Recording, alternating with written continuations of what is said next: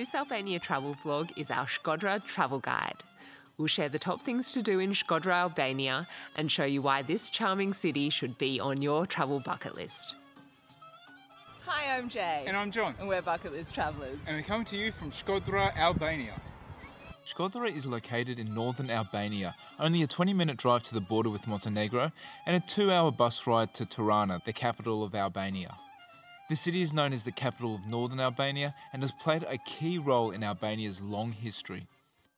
One thing that makes Shkodra quite unique is that it is a model for religious harmony and tolerance. So right now I'm in an Orthodox church courtyard, and then just right behind me you've got the main mosque of the town, and then just another block away you've got a Catholic church as well. So each of these religions have sat side by side with each other for centuries.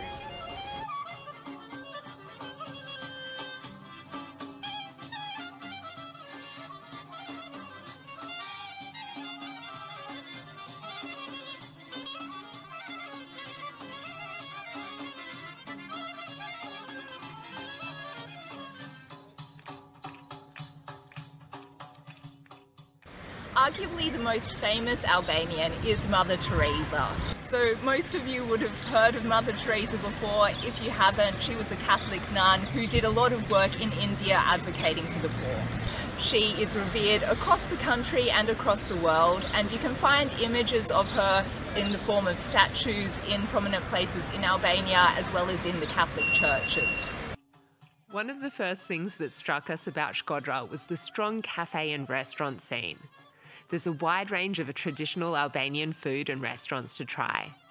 Italian restaurants are also very popular here. One thing that surprised us was how good the desserts are.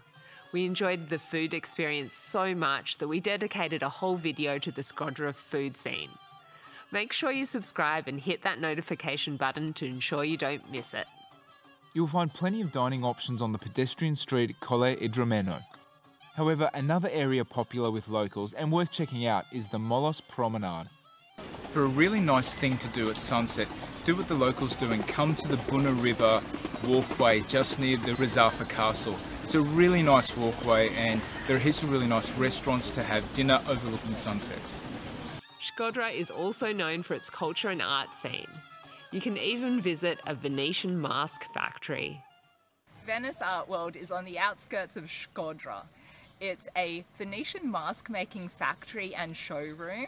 So it's €3 each for entry, and the manager and owner will show you around and explain the history and the process of making Venetian masks in this area. So Shkodra seems to have quite a strong tie to Italy. It's interesting to see the process and to see these beautiful masks.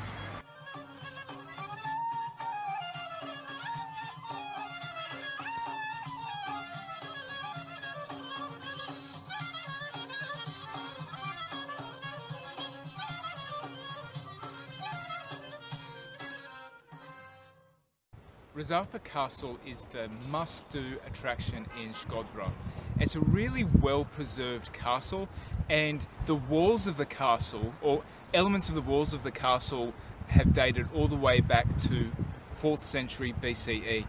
That's a very long time. It's quite a wide expanse. You could spend around an hour just looking through all the nooks and crannies of the castle and admiring the view of the city of Shkodra below.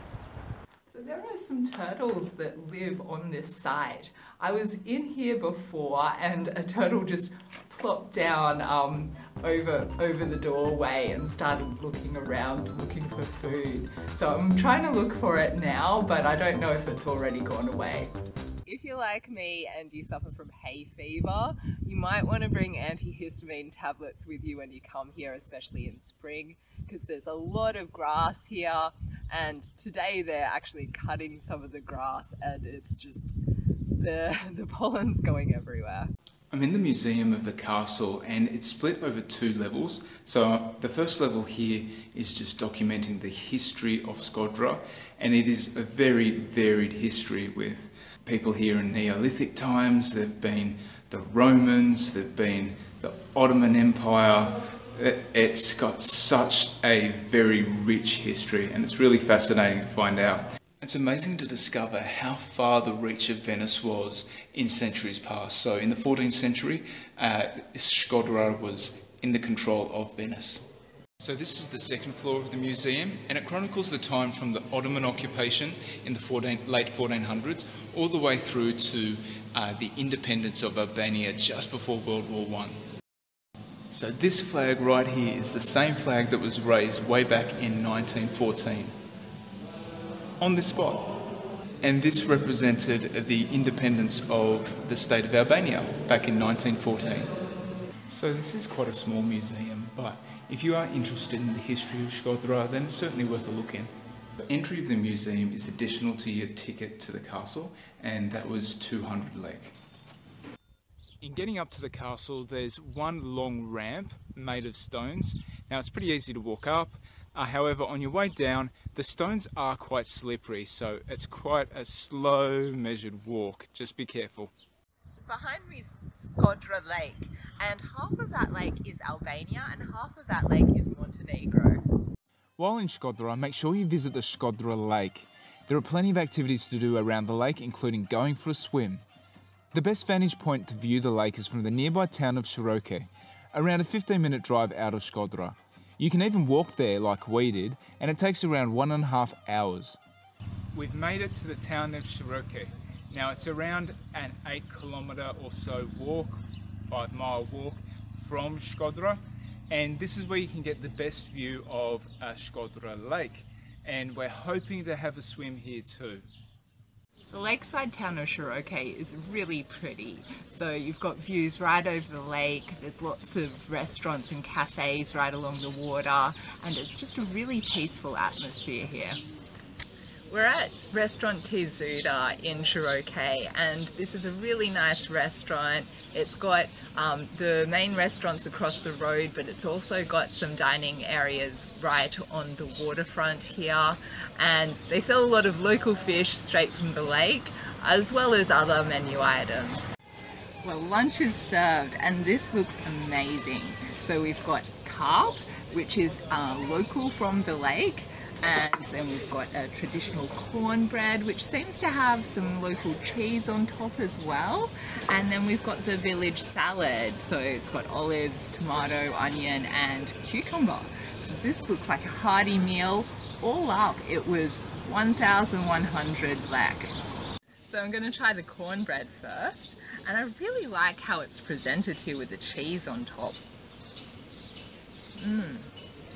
Yeah, so this is quite dense, and it kind of reminds me of a yam. It's really dense, and then it's got the crispy fried outside. Yeah, it's really good, and the cheese gives it a nice little extra bit of flavour. So yeah, I quite enjoy this.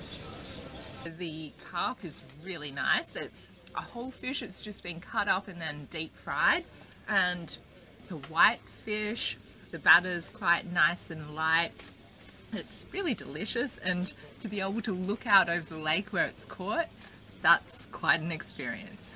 So obviously, being a whole fish, it hasn't been deboned or anything like that, so you do have to just keep in mind that you've got to work your way around the bones, but other than that, it's really delicious. The one thing I love about Albania and countries around the Balkans is that you get not only salt and pepper, but you get olive oil and vinegar at your table as well. So that means you can dress your salad to your liking. You can use it for dipping bread as well. And they always give you toothpicks for the end of your meal, which is quite handy.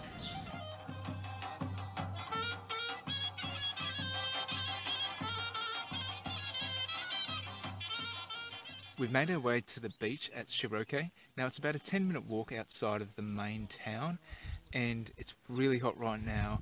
I'm really looking forward to getting into that lake.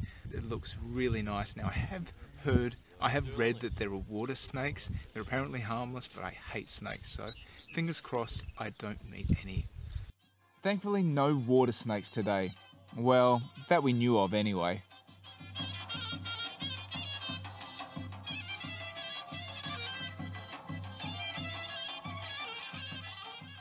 So how's that? Oh, it's lovely in the water. The temperature's really nice, and it's cool seeing all the native birds just swimming around and fishing right near you. Yeah, I really like seeing all the snow-capped mountains in the background as well. It's just a lovely spot.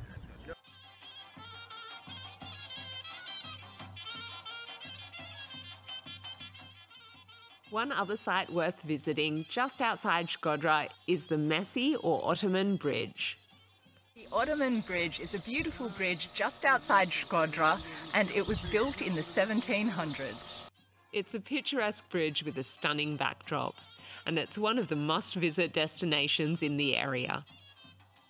We hope you enjoyed our Albania vlog about Shkodra things to do. If you did, please give it a like and leave us a comment. We are Bucket List Travellers. See you next time.